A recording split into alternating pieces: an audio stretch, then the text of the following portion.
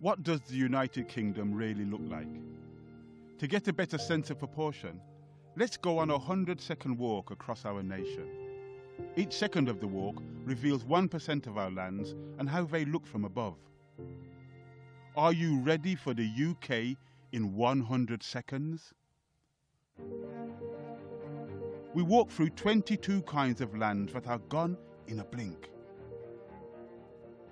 Houses and gardens occupy 5% of the UK and 5 seconds of our walk. We spend 6 seconds crossing natural grasslands and wander for 7 over sheep-grazed moors and heathlands. Peat bogs, which are carbon stores, are something else. Together, they cover 9% of the nation. And for 10 seconds, we're in the woods, and there's no place I'd rather be. For 27 seconds, we walk through fields of crops.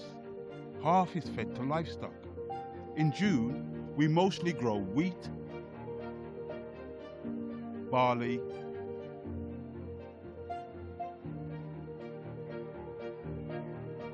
oilseeds, peas and beans, corn, oats and vegetables. Our last 28% and 28 seconds takes us through pastures.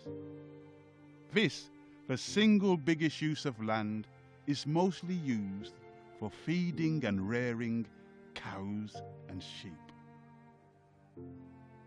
In all, at a time when more than 1 in 10 British species are at risk of extinction, do we need to rethink this mix of lands we have and how we use them? I need more trees, please. I think more nature would be greater. So what if we made more space for nature?